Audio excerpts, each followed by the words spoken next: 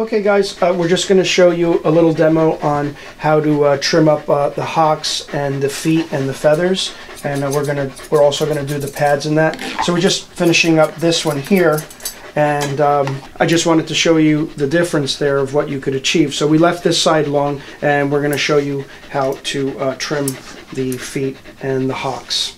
Okay, we're just going to start off with the pads. So just get all the hair out of the pads. We have our 30 blade.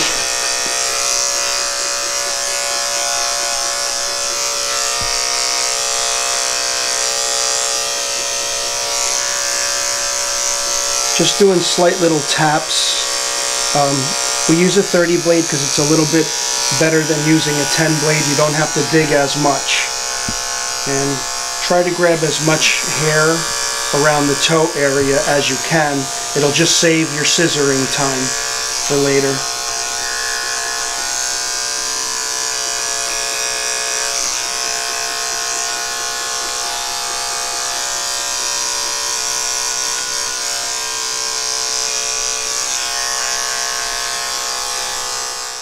He's got a little bit of calcification going here. It's very common in dogs. You could use a little pad wax on that. This is it's paw wax. There's a number of different types, but you just simply it's like a little chapstick, and you just get some on your finger. Use a glove, or you can use a cotton swab, and you just want to apply that on there, and it protects the pad, especially in the winter months with ice and even in the summertime, the pavement can get very hot, and by using the pad wax, it helps to protect that. So that's something you could look into. We'll list that in the link down below for you if you're interested in that. Okay, so we're just going to continue. We did our pads, so we're going to now start off doing the hock area and this back foot here. So I'm going to come behind and just going to do the hock first, and just combing that down and just trimming that down like that. And we're going to get the inside also over here. Okay.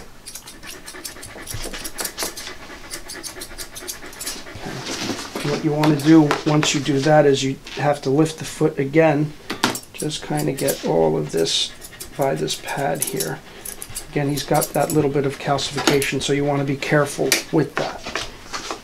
Just comb through it. And once again, just go over it again. Okay. So, once you do the hock, now we could start on the foot. So, you could take your slicker brush and just brush up the hair. Take your slicker brush and just brush the hair up, and then just come around,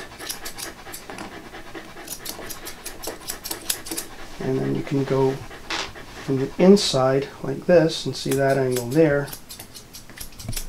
and we're just trimming the top there, because you're going to have to periodically just clear the hair away, and then we'll approach it from the front here. And we'll do the same thing. We'll just lift the foot. Try not to lift it too high, and support the foot at the same time. They may pull away, but just let them and just reset.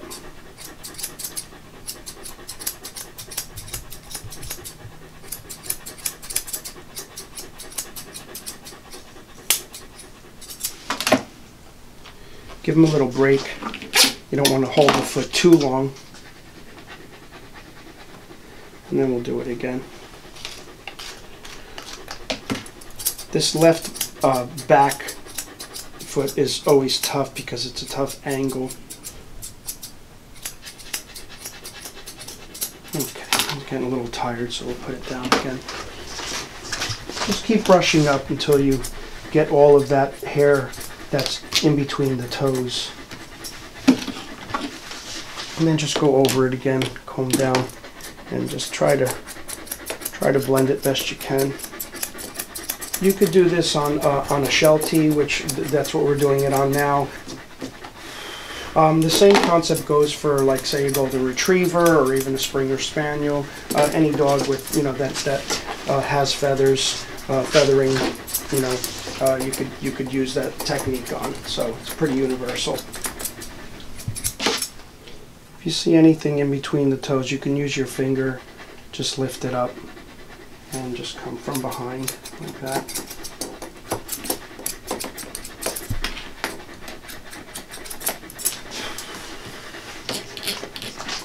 Just, you know, you can just grab hair like this and go over it. You know, you're always going to go over your work with this. You know, and you just hold your scissors at all different angles. I'm coming from inside this way. I'm scissoring upside down. You know, coming around like this. You know, just you can comb up some hair. You come this way. Whatever angle works for you. You know, that's what you should do. Anything that feels comfortable for you. But I would practice your, you know, your wrist angles so that you can just be more versatile as far as your scissoring is concerned. Even here, you're coming this way and just up and over, you know, and then you're coming from behind. You can come this way, you know. So I'm using curved scissors because they tend to get a little bit more of an angle.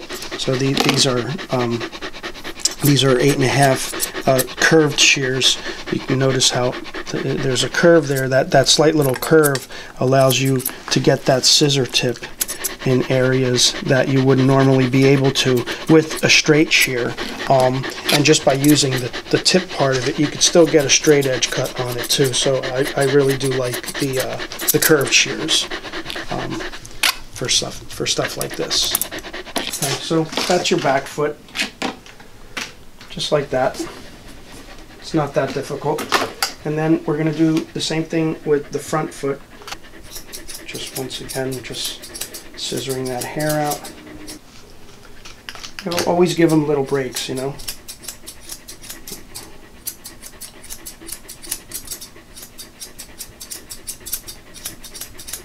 And you can use your fingers to just kind of pull up the hair that's in between the toes, like that, if any.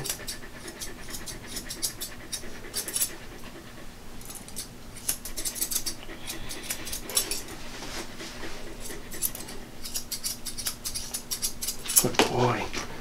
There's a little hock area here too. You have a little pad that's hidden away right back in here. So you want to be very careful not to hit that with the scissors. So what we're going to do is we're just going to kind of clip this hair first just to make a little clearing. What I do is I put my index finger on that pad so that we're not cutting it. So that we're not cutting that little pad up there. And then we'll comb the rest down like this. It's okay, Papa. And we'll just angle the rest of the feathers, just like that.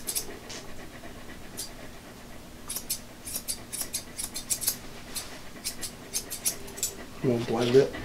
And as they set their leg down, and you can approach it from this angle here, and you're kind of scissoring backwards and down.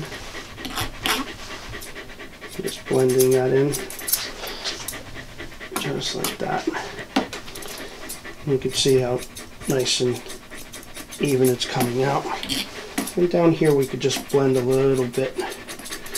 Some people like it to blend. That's you could leave it that way, or you could just blend the whole thing into the foot. But don't forget to get the inside as well.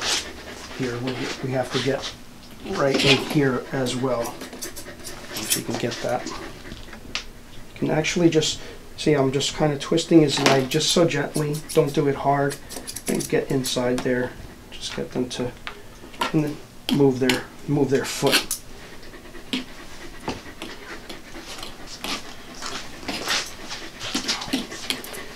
And again, you're just going over it. Any little straggly pieces of hair, just grab. And step away. So sometimes as groomers you get too focused. Step away, and then so that you could see better how it's coming out. So you might notice something from afar, and then you can just come back in and grab it.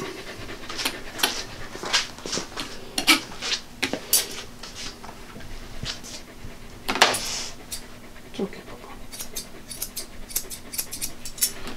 Sometimes the dogs will pull away.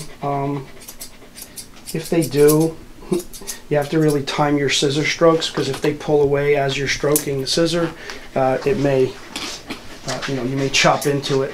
I just wanted to take that a little shorter there, and I'm just going to blend it right into the foot now. Just like that.